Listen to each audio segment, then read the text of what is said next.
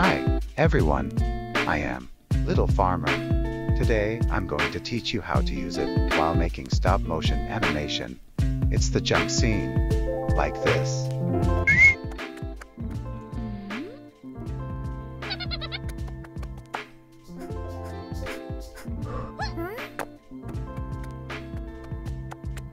A common way to do this is to make an auxiliary clay and put it on the side, or take it separately like jumping with a fixed wire, and then use a separate Photoshop program to erase the post or wire.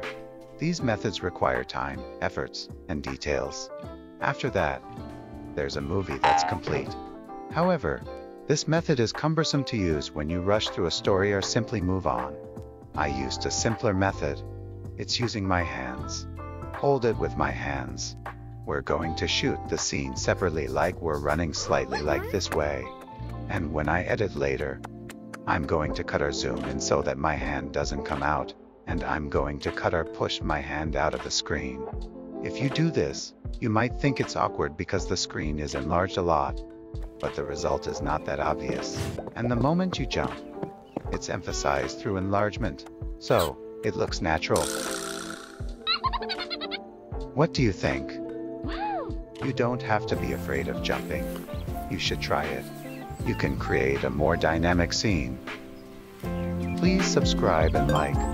Thank you for watching. See you next time, friends.